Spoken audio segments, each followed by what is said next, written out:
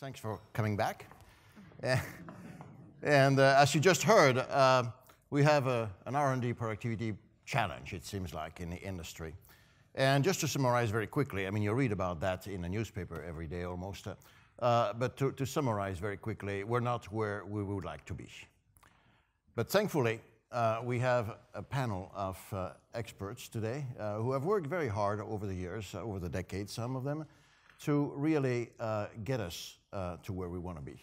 And so I'd like to start by giving them a chance to introduce themselves very quickly and give you a glimpse of some of the pretty extraordinary things that they've done, and then we will get into the question and answers. Melinda. Sure. Well, my name is Melinda Richter, and I have the unenviable act to follow my boss, Dr. Paul Stoffels. So I am the global head of Johnson & Johnson Innovation JLABS. And at Johnson & Johnson Innovation, we believe, as you heard Paul say, that the best science and technology should become the best solutions for patients and consumers all over the world. And if we believe that, which we do, we also have to be humble enough to admit that the best science and technology is just as likely to come from outside the walls of a big company like J&J as inside. But when it's outside, it faces many more hurdles to becoming a viable commercial entity that can get solutions to the people who need them. So at Johnson & Johnson Innovation, our goal is to catalyze and accelerate innovation, supported to move forward to a proof of concept, and along the way, figure out how we can partner together to move that closer to the patient.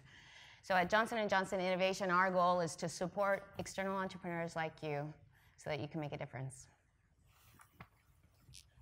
I'm Jan van der Winkel. I'm a scientist by training. I worked on antibodies for over the last 30 years, first with a company called Moderator, which is now BMS, creating in the 90s drugs like Redfern and Opdivo, and then co-founding Genmab. For the first 11 years was the CSO of the company, and the last 8 years the CEO of the company.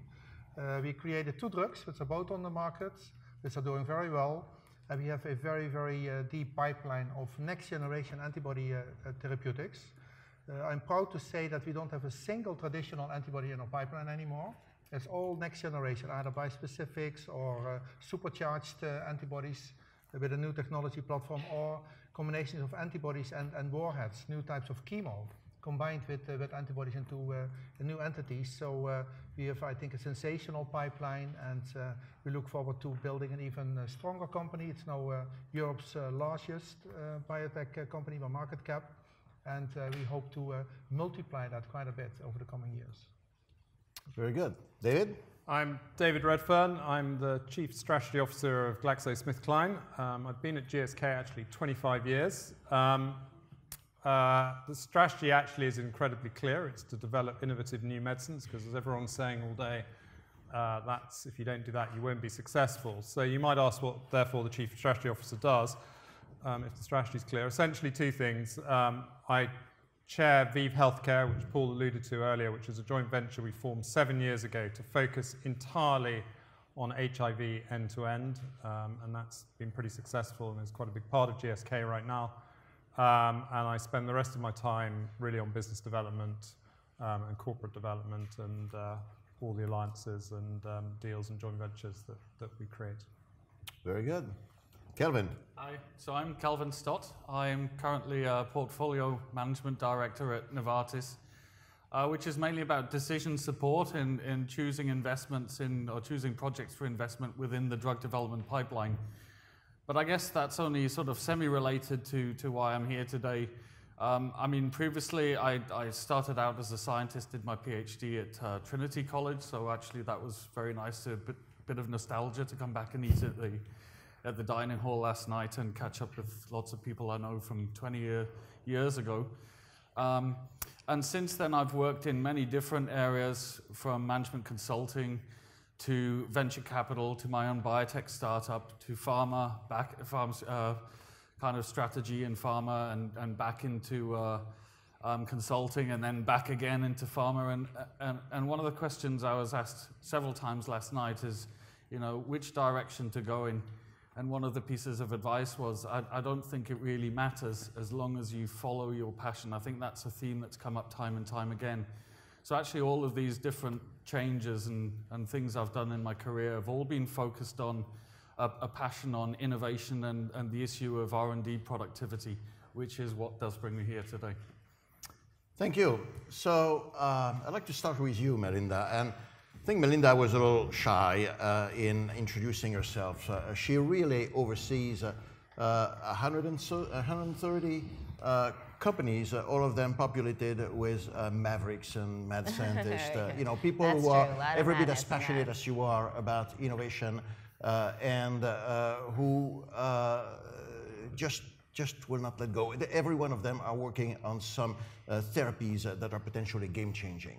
This is what innovation is about. How does it feel to oversee such a population of very independently minded? And yes. Well, actually, so to correct the number, it's actually 370 companies in total now, spanning 10 sites globally. We're about to open in New York City. We just recently opened in Belgium. We're about to open in Shanghai next year. And all of these people represent to me not just inspiration, but these are rock stars.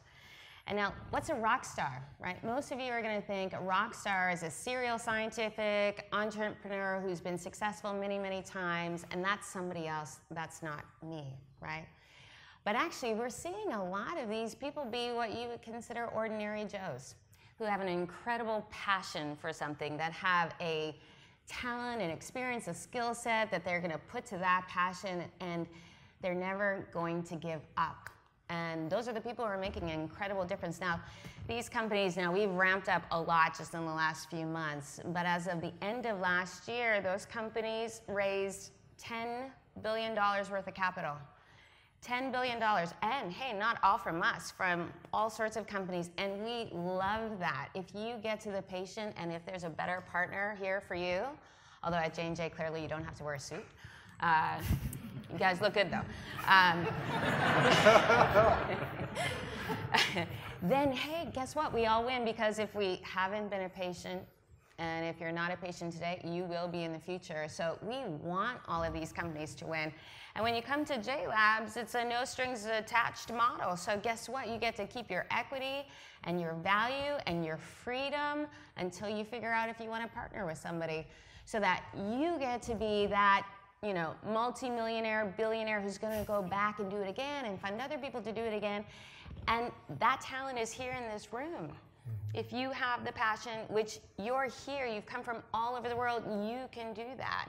And we want to be a vehicle to help you, and it's not just for us, it's for the industry, and it's for the patients. And so that's what drives me, right? I love seeing their passion. I love riding alongside of them. so 300 or so people, innovators, mavericks, is one of the highest concentration of such people, I think, ever assembled in biomedical research. Yes, it is. Actually, it is the largest cohort of companies in any life science endeavor ever. Those people tend to be very strong-minded and very independent. How does it sit together? Do they work? I mean, what's the social relationship in that environment? So we foster this atmosphere of a community that gives to each other. So actually, they get along really well with each other. Not only that, when you're in one of these environments together in one of our JLABS, they all end up helping each other. So somebody who's an expert in one domain and is working on that will just pop over and say, hey, it looks like you're having a problem, and they're working on something completely different, and suddenly you've got an expert who in 15 minutes can give you something you spend thousands of dollars on an expert. So it's incredible, that ecosystem. And we have a very cross-disciplinary, cross-sector approach, right? So we have pharma, medical device, consumer, and health tech. And the beauty of that is you can now learn from other disciplines and think completely differently because you're inspired by other things. So, for example, I actually grew up in the tech industry, and I only got into this industry because I was a patient, and I was told I wasn't going to make it. And suddenly I looked at the healthcare system a very different way. It inspired me to get into the business of health, to change it, because from what I saw, it was still so far behind compared to the tech industry. And so then I applied my tech lens to the industry and said, if we look at this completely differently, maybe we can change this model and make it much more efficient and accessible and cost-effective. And we did, and thankfully, you know, I was able to join a company like J&J with this model that believed in the impact and the outcome, not where I came from. And so your diversity of experience, no matter how you look at it, as long as you're passionate about it, can make a real difference. Very good. Now I'd like to turn it over to you, David. GSK has been also very creative in coming up with new research models that would energize, you know, the entrepreneurs within GSK. And I can tell you, you know, from following the companies in the last 15 years, that what you did really resonated with a lot of scientists in the industry. You know, they felt some kind of a kinship with this idea of, you know, being trusted to create something. How, you know, within a big corporate setup, how has it worked, and where is it going now? Yeah, well, I think what you're really referring to, Bernard, was a decision that was taken, I guess, around initially 2000 when GSK was created, to really break down discovery into much smaller multifunctional groups, which initially were called ZEDs and then evolved to discovery performance units, essentially based around an area of science, largely actually indication agnostic, so working on a particular area of science, teams typically 40, 50 people, and what we did was we funded them for 3 years, and interestingly, they kind of self-selected over that time, and we felt that was the right model. I think, you know, 15, 16 years on, it took a time to evolve, but we're pretty pleased with where it's going. We've obviously just got a new head of R&D, Hal Barron, who's come in, but we feel pretty good about our discovery model, and we think there's great scientists, we've been able to attract great scientists, we've been able to go after great science. I think, you know, some of the challenges, if anything, certainly over the last 5 or 6 years, and I'm not a head of R&D, I have R&D in ViiV, but I'm sort of more of an observer of GSK R&D, unlike Kamal and Paul. I think, I guess, some of the challenges we faced, if anything, we became too science-dominated, and we didn't get the voice of the patient, the voice of the payer, the clinicians really into the debate enough. And so that's one of the things we're looking at, which isn't easy because you need to have a multidisciplinary approach, but you also need accountability. And we were, at times, that balance between what patients really want and where the science was going, we didn't get right. And I think the other thing, probably in hindsight, and it's been a theme throughout the day, there's no doubt to succeed today, you have to take big risks and big bets. And if anything, over the last few years, we've probably been a bit too diversified with too many programs, trying to do too many things, loads of passion, and it's always in big pharma hard to kill stuff. Every CEO and CFO in particular talks about it, but people have passion, and killing programs is difficult. And we probably ended up spreading ourselves a bit too thin. So we're really trying to focus down, take some big bets, and go forward. But you know, all I'd say, I'm very excited. I think this is a great time for R&D. I think we're just on the cusp of the industry generally of a huge wave of innovation. So I know this is about productivity gaps, but I'm pretty optimistic there won't be a gap. So if I compare the R&D spending of J&J with the R&D spending of GSK, they're not too far away from each other. She has hundreds of passionate mad scientists, you know, working for her, and you've got some, but not nearly as many. And you seem to imply that perhaps it's a good thing. You know, it would be difficult to accommodate so many, you know, divergent scientists within a big organization. Is that the? No, I'm not sure that's fair. We certainly have as many mad ones. I mean, it's look. I mean, like all big pharma companies, we have now about 30 discovery performance units, which is more of an internal effort. But 50% of our research is externalized in a whole range of different models. Some of it through venture, some of it through some quite innovative collaborations. We have a deal with Verily, which is the healthcare arm of Google, entirely focused around biomedicine. So the idea you can use an electric bioengineering medicine. You can use an electric pulse to stimulate a medical response, and the first indications of this are just about to go into man. It's progressing very well. Google and Verily bring the device technology, the battery source, and that sort of thing. We bring the molecular biology, the clinical development. So we have plenty of different collaborations and performance units, and I suspect at the end of the day, there's probably just as much iron in the fires. Yes. Very good, very good. Kelvin, you have, as you described it, a very diverse background, moving around pharma, around biotech, and with interludes in consulting. And you're also known for voicing, your opinions. Opinions are cheap. I think that's a compliment. Yeah. One of the things that you wrote about is that you didn't feel that the industry was perhaps bold enough in what they were doing, and predicted that unless you were getting bolder, bad things might happen. What you've heard from Melinda and from David, is that bold enough for you? No. Explain. It's en route. It's in the right direction and mindset, but just I think it's important to really look at the numbers involved in order to get a sense of just how desperate the situation is. When you look at R&D productivity in terms of the nominal value of what comes out of the process and the nominal value of the investment, bearing in mind there's a 13-year average investment period between when you generally invest over R&D to when the peak of your commercial returns. The ratio of the value of what you get out to the value of what you get in is 120 or 1.2, which means you get your investment back plus 20%, and that sounds great. But for the last 20 years at least, it's been declining by 10% a year.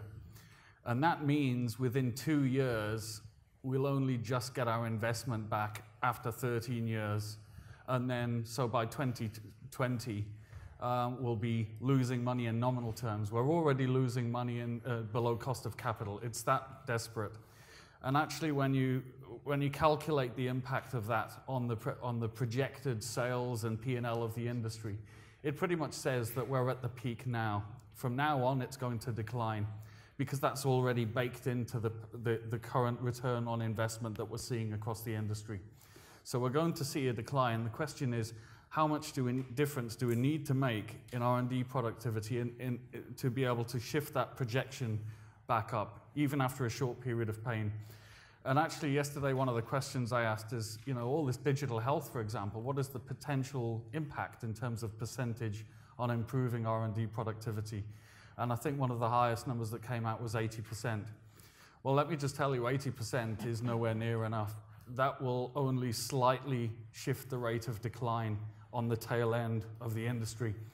And the reason for that is because if your return on investment is decreasing at 10% each year, every year, you need to improve R&D productivity by 10% at least every year, year on year, just in order to keep from declining. But given it's already so low, we need to increase it by roughly 20% every year from now on in.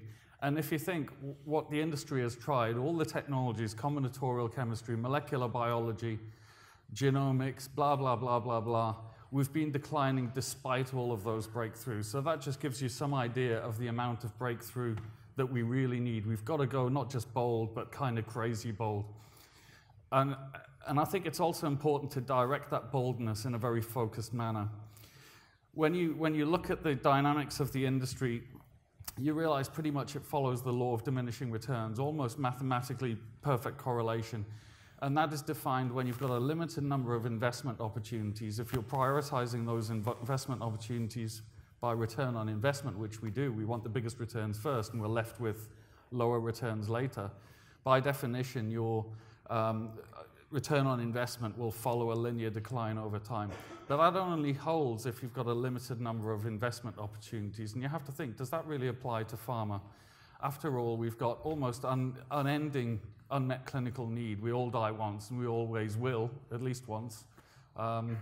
according to, regardless of the medical progress we make. The calculated potential number of drug molecules that might be possible is more than the number of atoms in the solar system. There's an almost unendable number of possible drugs. So what is it that is really limiting, the ultimate limiting factor in R&D, which is exhaustible and now in very short supply? And as it turns out, it's the number of viable new drug targets. There are 20,000 genes in the genome. About 3/4 of those have no known link to disease. Maybe they are masked by compensated by parallel pathways, or maybe they are even lethal before birth, but certainly not directly linked with disease. And of the remaining kind of 5,000, there's a big proportion that we've already exploited, about 700 targets. There's a big proportion that we've tested and have failed, i.e. have no positive outcome. And there's a big proportion of what's left that will never be commercially viable. Simply the address has been, the needs have been met by addressing other targets in a related pathway. Bottom line is we're probably on around 50 to 100 possible viable remaining drug targets. And once you exploit each drug target with a drug, each new drug raises the bar for the next one, makes it more difficult to, success rates go down, makes it more difficult to exceed what is already the standard of care, and the potential benefits get more and more incremental. So I think in terms of bold, we've got to think not just in terms of what's a new drug or a new indication. We've got to completely think outside the current model and get away from the limitation based on drug targets. And here we're talking about cell and gene therapies, and potentially also new modalities that can actually get into cells and inhibit protein-protein interactions, which small molecules can't do because they're too small to bind and compete energetically with flat interactions. Meanwhile, big proteins usually just can't get into cells. So we need very big, bold new ideas, new ways of addressing complex biology, which is way beyond where we are with small molecules and therapeutic proteins today. So in a sense that the work that is being done with digital therapies and some of the crazy things that is going on would seem to supplement or to help relieve the shortages of I think they're supplementary. I think they're important changes that are desperately needed to be able to tailor medicine to individuals and so on. But in terms of solving the underlying problem and the diminishing returns, I don't think it will ultimately help. It will produce a kind of period of relief, assuming we can even implement all of those benefits. And they're important to still continue following. But just to put things in perspective, we need something much, much bolder. Well, let's get a little bit of an external perspective. Jan, you've been looking at this industry and from the outside and working with it quite successfully as a supplier of breakthrough molecules, antibodies. As you look at this changing environment in the last 20 years, you must have observed things that really struck you as being very, very smart, and others as being perhaps not so smart, things that the industry did or that led to problems. Can you give us kind of the outsider's assessment of the industry's performance in the last 20 years, in a very quick, and also where do you see it going? Thanks for this interesting question. I could go on for the next 36 minutes, I think, on this one. But let me give you a few perspectives. I think we need a new system. Genmab is a company which has been unusually successful by all means. I mean, we filed 28 INDs, there's 13 drugs still in development, 2 are on the market. One of them has the potential to become the biggest cancer drug, I think, ever developed over the last 20 years or so. So I think we have a very good track record. And we have 16 partnerships, 6 pharmas and 10 biotechs. And I will not give the names because some of them are in the room actually here of these partnerships. And we see differences between the different partners. I think the model is too much focused right now on numbers. We have also heard that in this discussion. It's not about the numbers, it's about the quality of the drugs. I think there have been a manic focus, I think, on numbers. But it's all about differentiated drugs. I think you can better, I keep saying in the company, I can better create every 3 years a DARZALEX than every year a Me Too or incrementally better drug, because it doesn't say anything. I think there's too much focus now on repetition. I have trouble seeing, and it came up earlier today during this very interesting symposium, there's now 50 PD-1s or PD-L1 antibodies in development. That doesn't make any sense to me, because they are not going to be all different from one another. There are probably 1 or 2 really, really good ones, and the rest is just incrementally better or the same, basically. So it doesn't make any sense to me to spend any energy on that. So I think what we need is a better focus on differentiated drugs. And the question is how to do that most optimally. What I see here, what we heard in Kamal's lecture, and what we hear from Melinda, I think it's a much better system to actually work in a new ecosystem where actually the pharma does what it's doing really, really well. And that is these, what I call large military trials like they do, J&J is doing for DARZALEX, 75 studies, 12 phase 3s, 11,500 patients. There's no way that we as a biotech company could ever even manage even 1/3 or 1/4 of those studies. And that is needed when you have a truly differentiated drug and you want to maximize the potential and the impact on patients, because it's already benefiting, I think, 30,000 new patients or so now, and that number will keep growing. So I think what we need is the farmers to focus on what they're really, really good at, and the small, nimble biotechs, maybe the rock stars or the young entrepreneurs, they need to focus on good science and then actually transforming that good science in very, very good differentiated drugs, and then need to be connected to this bigger ecosystem. So I think we need a new model, actually.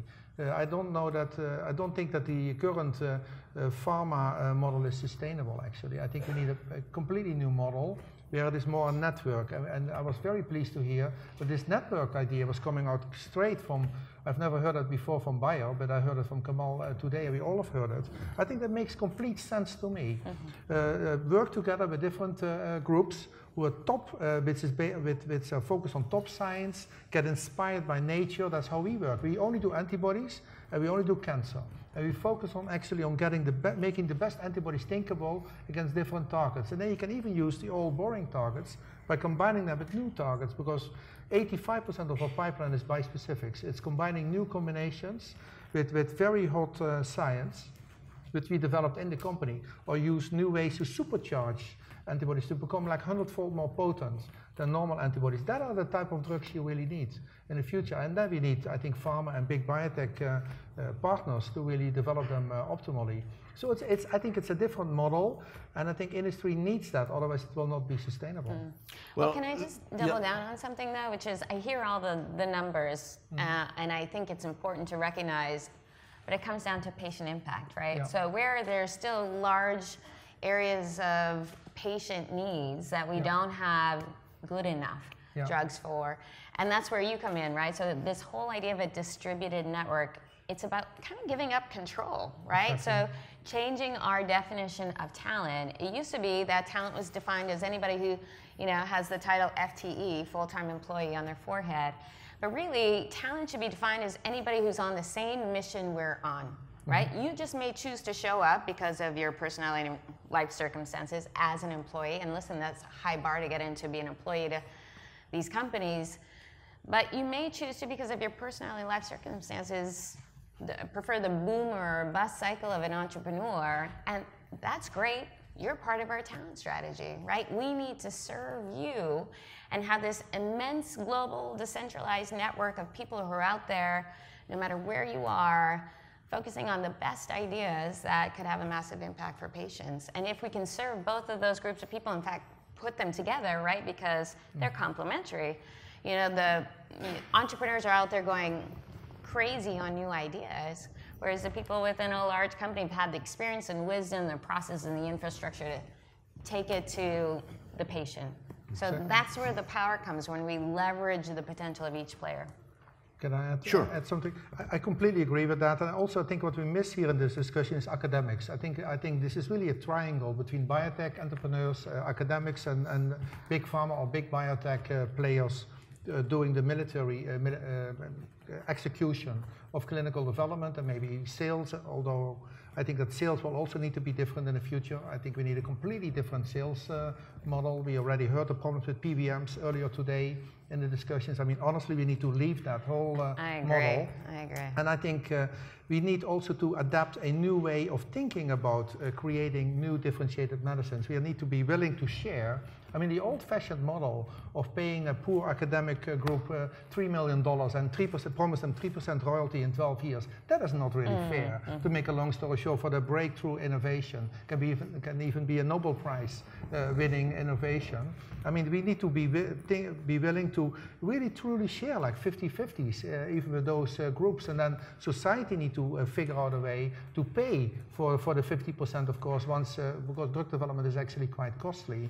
But I think we need completely new thinking to actually create in a more effective way novel concepts which are in a very differentiated way making an impact on patients, because that's what it is all about.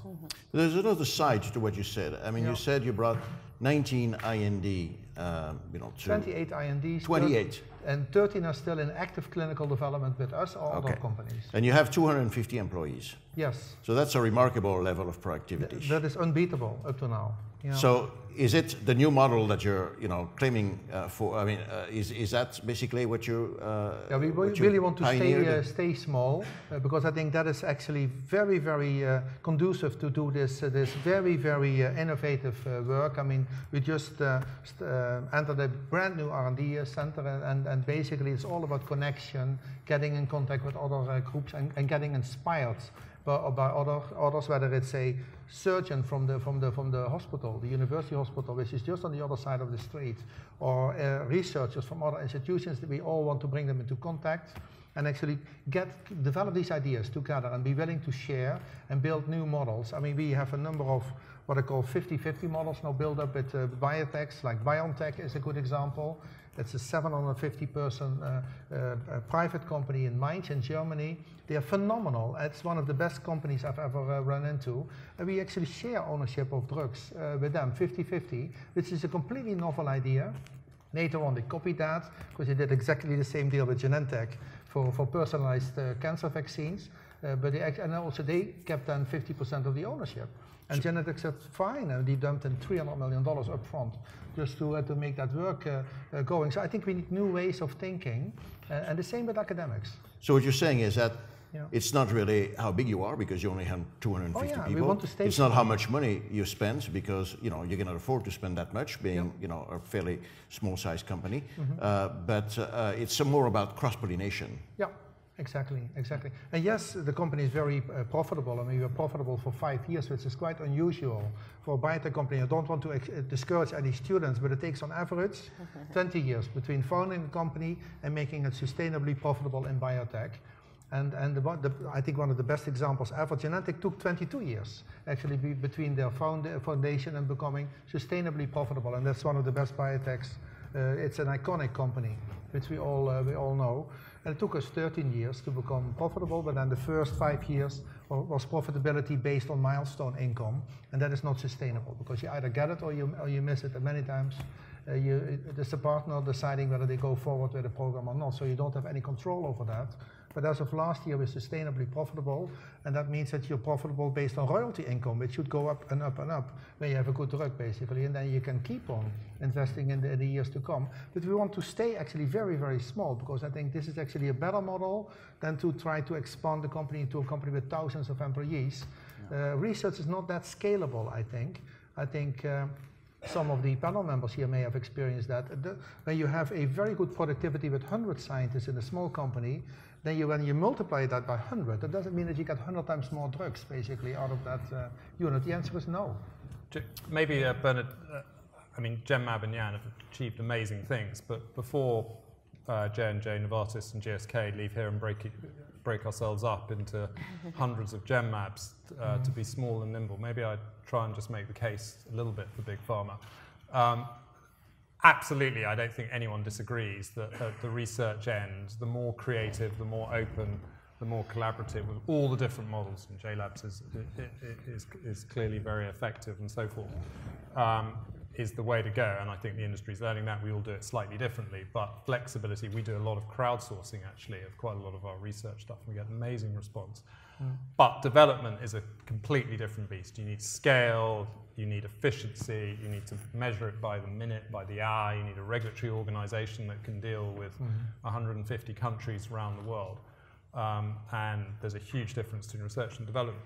The second thing, which I think which is probably the fundamental reason why I'm very optimistic that this, I mean, your future may come through, but I'm more optimistic than that, which is, I think we've had obviously Bill Hasseltine here and George Post and so forth, and clearly fantastic work done 15, 20 years ago by them on genomics and that whole industry, but it didn't really lead to a great wave of new medicines. It led to some, but just having the genotyping in itself wasn't enough. And at that time, the industry and the ecosystem didn't have the capability to properly link genotypes through to phenotypes and make all the necessary connectivities to come back to really identify the complexity of the targeting.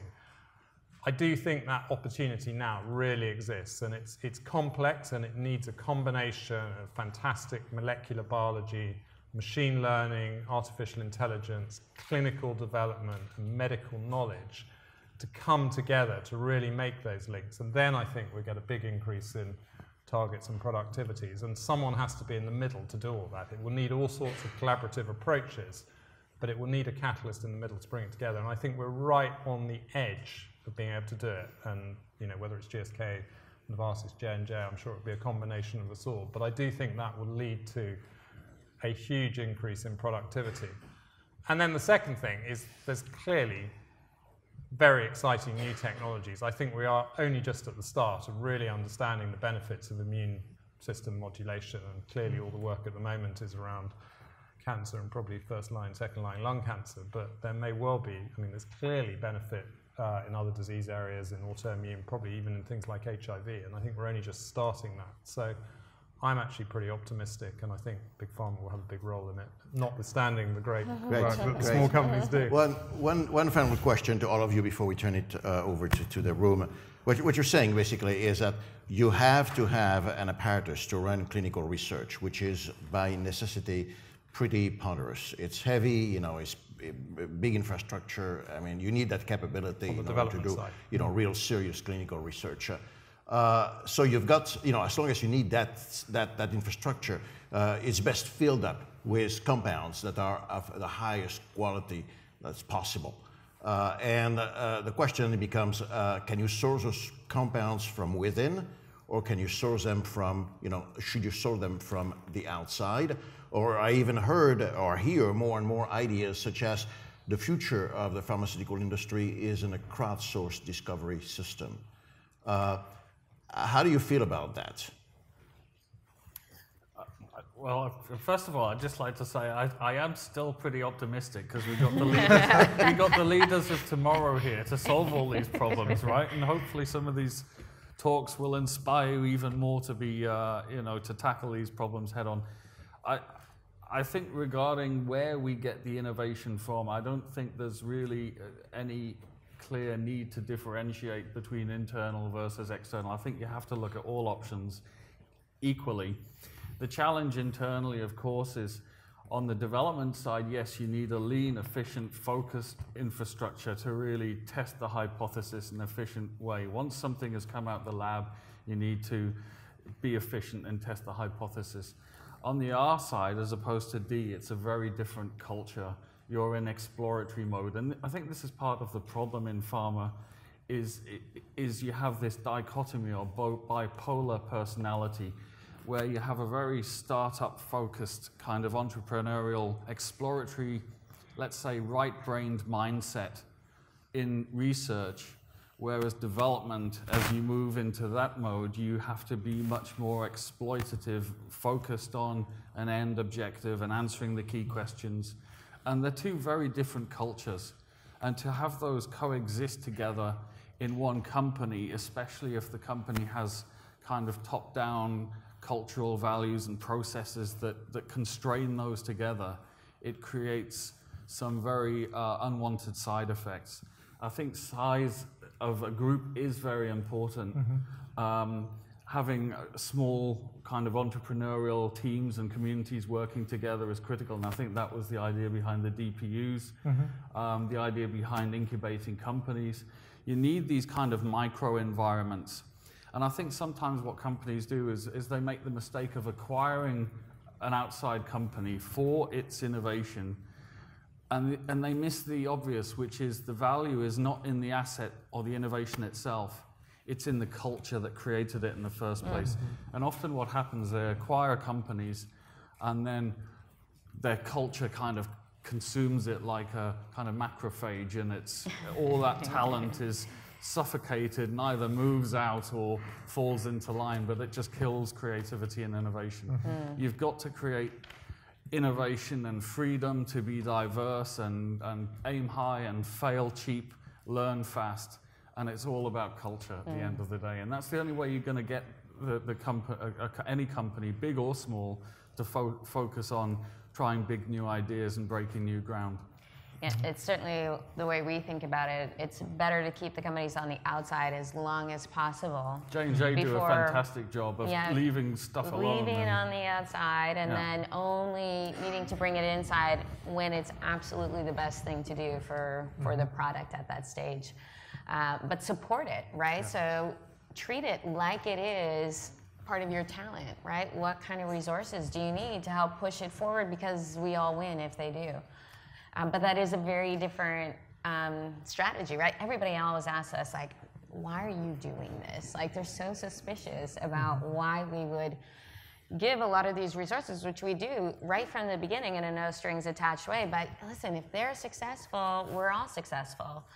So it's just changing our mindset about how you can do this. There's a fascinating debate that the corporate center has at GSK, which I sit as part of, which is how rational do you want to be with R&D? So we spend $6 billion a year. So on the one hand, you could just give that to the head of R&D and lock the CFO in a cupboard.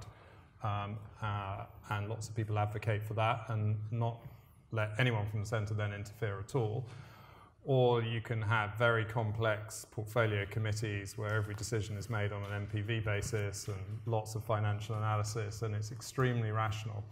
And it's a very difficult debate because you can't be at either end of the spectrum, but you have to be somewhere in the middle because you can't be totally irrational. We have shareholders and so forth. But judging where to be, you know, when to keep everyone out and just go with the gut and the passion, and when to be a little more thoughtful around it is extremely delicate and very, very hard to get right, and probably one of the most single cultural things that we have to do. It's also something we do in portfolio management. Yes, on one side we run the calculations and run the numbers and make sure, you know, do some financial analysis, but actually that's a very left-brained approach again. So it's important, you know, to take a more qualitative look at things like strategy, corporate social responsibility, things you just can't put on a spreadsheet, and to be able to form a holistic view of opportunities in terms of their impact and risks, and are those risks worth taking, and so on,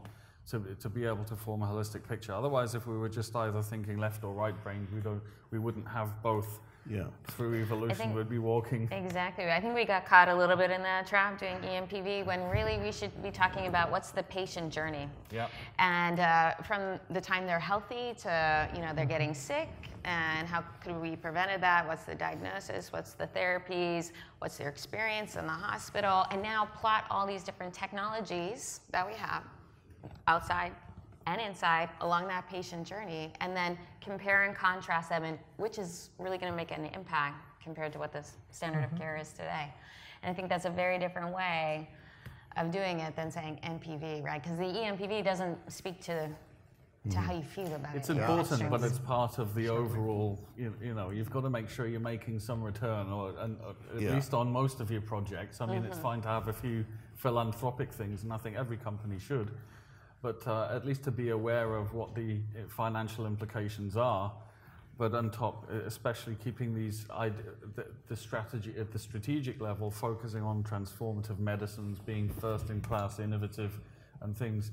again, you lose that if you do a detailed financial analysis. I think that's pretty clear. I think there's a consensus there that it's all about the culture, and I think we agree with that. Everything. And I also agree with your point and echoed by other panelists that there's a danger, focusing on NPVs, which, by the way, I consider as a calculation of variable value on my own point of view. But I think the greater danger is that we may lose sight of the importance of, the drug that we heard earlier. It has to make a difference to patients. It has to make a big difference. It has to change something. It has to change, ideally, the standard of care, because, that's what innovation is about. It's not about marginal thing. So, and by over-focusing on the process of, all those calculations, the big spreadsheet and all that, we tend to lose totally sight of that, patient aspect of it, and end up developing drugs that we shouldn't be developing. And actually, one of the sorry. Yeah. So I think some pharma companies I've seen, they're more run like government institutes, and that's not entirely positive, I think. So that's when your observation of as an outsider. Exactly, and that I think that needs to stop, because that doesn't make any sense to me. And they focus too little on the quality of the drugs also. So for you, all of you there's the quick rule of thumb. If it looks like a government institute, probably not the place to go. We have about 15 minutes left. I would like to turn it over to the room. Who's got questions? Thank you for making time for us here. I'm Amadeus. I'm from Indonesia. We created a non-profit organization on traditional biotechnology, Indonesian template movement. I'm really interested in the JLABS concept, or if the other companies have similar. No, just us. JLABS in Indonesia. Kidding, they're you got really it. great. Their branding's better. Okay, so it sounds ideal, IP, string attached, and use resource. But how do you make it sustainable business-wise or finance-wise? Is it a CSR that you just like you have money to contribute to social costs, or you just know the nature of the startup that you will need partner, you will need mentor? Yeah. Sure, that's a great question.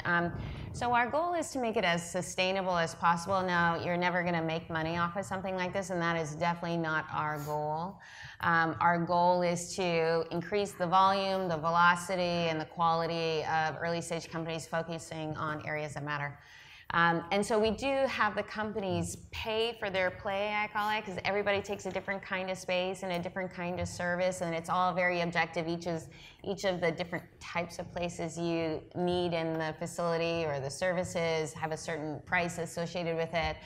And the reason we do that is because we want the companies to appreciate what it means to be there. Most of the time, if you get something for free, you take it for granted, and we don't want that.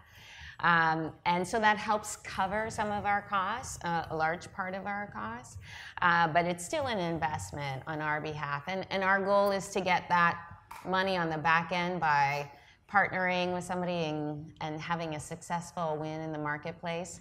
And when you think about the cost of it, it's peanuts relative to what comes out of it at the end. And so for us, it's a worthy investment, but we go into ecosystems and we get partners to invest alongside of us, because we don't want it to be our JLABS in an ecosystem. We want it to be their JLABS. So we partner with universities and hospitals and government institutions so that it becomes embedded as a part of the fabric of that community. So everybody owns JLABS, and so for that, that also helps us make it a very cost-effective move. Thank you. There was a question in the back of the room there. Thank you. Hi, I'm Anne, and I work in the medical device industry. Thank you for a great discussion. I believe part of it was around return on investment, and towards the end you touched on the patient impact.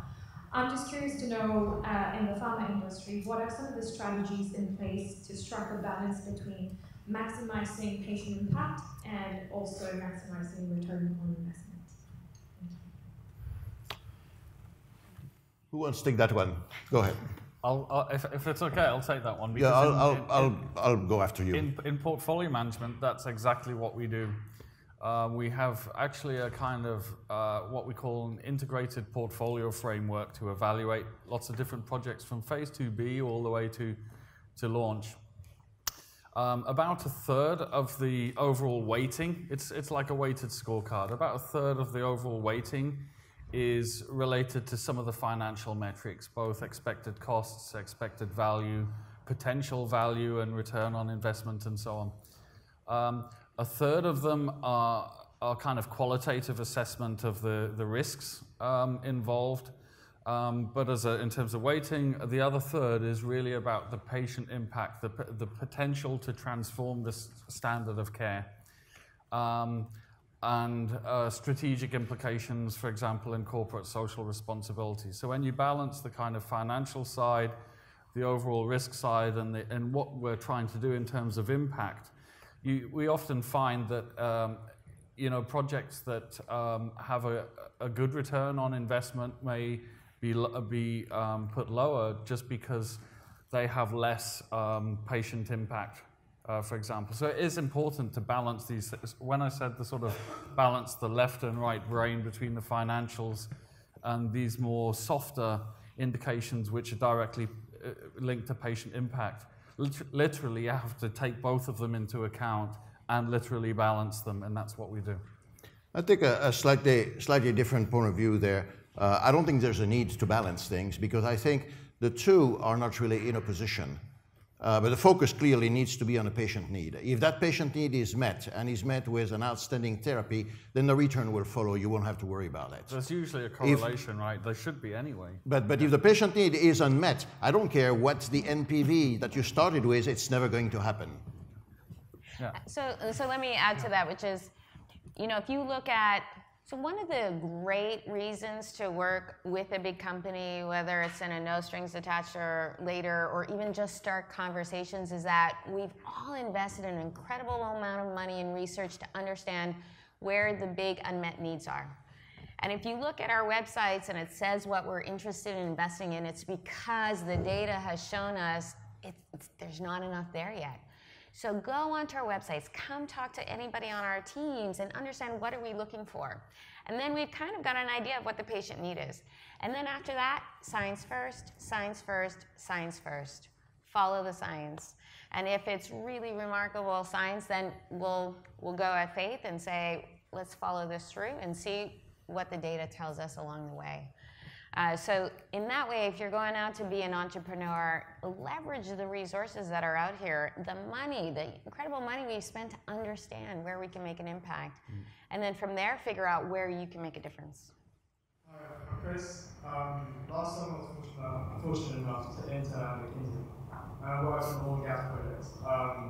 One of the amazing things about the oil and gas industry is that after the crisis in 2014, where oil prices hit rock bottom, hit like $20 a barrel, and the entire industry was hurting, we all came together, sat around a table, and devised solutions to try and reduce costs, right, and drive efficiency throughout the entire process, the entire sort of development of the oil and gas process. Very similarly, I feel like the pharmaceutical industry is going through very similar people. Right, we have this huge R&D productivity challenge that needs to be met. Today we have Johnson & Johnson, GSK, Novartis, all sat around the table. How often do these big players come together, sit around the table, discuss in what ways they can sort of streamline or synergize in terms of deployment? I understand in research, all these companies have their own agendas. They try to sort of differentiate. They have their own niches that they want to cultivate and exploit. But in terms of deployment, in terms of marketing, in terms of sales, to what extent do you feel that sort of pharmaceutical companies can come together and drive efficiencies in those? So I'll just highlight an example that Dr. Stoffel showed up on his slides called Transcelerate. So there's a huge amount of cost and time and investment that's put into clinical trials. And so the genesis of Transcelerate was to say, how can we create some standardization, some processes, some efficiencies for clinical trials across all companies so that the money is being spent instead on science and care versus recreating the wheel on all of these things. So that is, I think, a great example of how the industry has come together. I think there's more that can be done around that. And it could be expanded on either side of that continuum, upstream or downstream. But I think that has happened. I think there's ongoing conversations. I think Paul's always in conversations with different folks, whether it's GSK, Novartis, Gates Foundation, FDA, EMEA. So I think there is a wild desire for everybody in the industry to figure out how to make it work better. We don't think there's an issue or problems. And I think that we have to come together in pre-competitive ways. Maybe I could just add to that, because the analogy with oil and gas is actually incredibly strong. If you think about oil as an exhaustible resource, finding and exploiting new drug targets could be seen in a similar way. But perhaps one of the points of optimism there is that whereas we have seen the diminishing returns already in the oil industry through drilling, they were able to break away from that diminishing returns with a real technology revolution, fracking. So if we could have the equivalent of fracking in the biotech industry, that would be, we need something like that. We need a real shift in mindset, the way we approach and find solutions to improve patient outcomes. Yeah, I mean, she's a fracking lady of the industry. Maybe. I'm going to put that on a t-shirt. I think one of the great things, actually, about the pharma industry and the pharma universe is how collaborative it has to be. And the whole theme of this, particularly on the research side, is how many different types of collaboration. But I think, certainly where I've come from, I live in a fairly bipolar world. I mean, I chair a JV with Pfizer and Shionogi, and we all get on like a house on fire. I mean, the concept of GSK can sit around the table with Pfizer very happily. We have fantastic collaboration with J&J as well in HIV. I sat on the JV with Novartis, and that's at a very macro level, and then there's lots of stuff that happens at a much more detailed level, whether it's around clinical trial systems or open sourcing. And certainly, I think, where the industry probably doesn't get enough credit in diseases of the developing world, whether it's Zika, whether it's Ebola, whether it's pandemic flu, whether it's TB, we're doing a lot on malaria. I think, as Paul said earlier, if anything, it's really been the industry and the private sector more than the governments that have been the catalyst to try and get the world together to do stuff. I mean, the governments have sometimes come in later. But I think the industry often has been the driver and has really got down. So there's an awful lot, and that doesn't mean we don't all compete fiercely against each other as well, but it's perfectly possible to do both.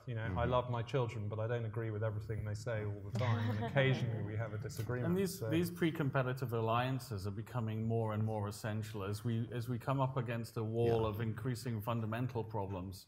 We need to get together to develop a common solution. And of course, once we break through that, we can all furiously compete culturally, against each other. they're more palatable than they used to be. We're almost out of time, but there was a question there in front that I'd like to go ahead. Thank you for an amazing panel. I have a question that's kind of directed at Dr. Winkel, but can be answered by anybody else as well. How does a company like Genmab plan for the next 5, 10, or 30 years from now when your infrastructure is built around one type of technology? What if antibodies go out of style tomorrow, or in 5 years, or in 10 years? That is an excellent question, and we are definitely going to broaden our technology base. We are very focused on antibody biology and antibody therapeutics. That is what we basically can manage really, really well.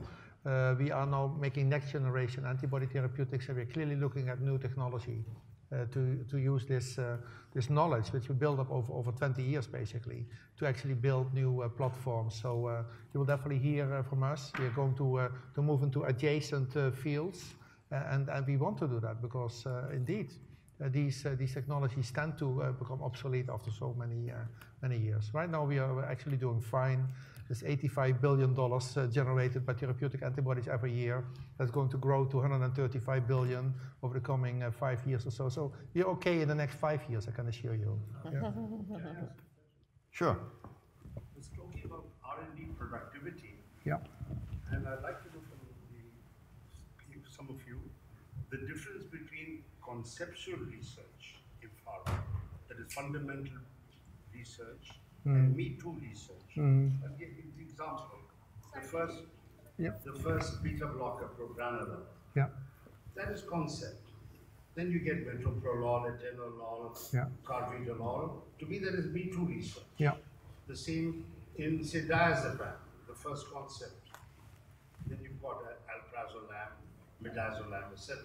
I'd like to know, how does that correlate with productivity? For example, Pfizer, 80% of their R&D budget is Me Too research. How much of your research is concept? How much of your research is Me Too? That's my question. Should I start here? 100% of our research is concept right now. It's new. It's completely innovative. What we call is, we only work on what we call leapfrog candidate drugs, which are drugs which preclinically are jumping over with 100-fold difference over the gold standards. That's the only ones we want to spend time on. And we are not doing any Me Too or Me Better type technologies at all. I think, Dr. Mead, I mean, it depends on your definition of Me Too, but the simple thing that has changed is the US payer environment. And these days, I mean, we discussed, the US healthcare system was discussed earlier, but, and it's not without its flaws, but managed care will not pay for something that isn't differentiated. You will be driven down and commoditized. And that is a real shift that's happened in the last 5 years. So we have no choice. I mean, very, very small percentages, I should think, of any of our budgets these days is on Me Too medicine. Yeah, now, some of it's on follow-ons that have a significant benefit. I think we're out of time. I'd just like to point out that, as you all saw, we've got problems. We also have lots of ideas. But eventually, we're going to have to turn it over to you.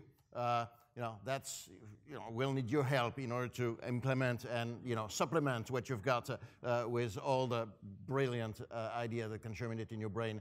So thanks a lot for your attention, for your participation. There will be opportunities for question, when we're done. But thanks for a great session.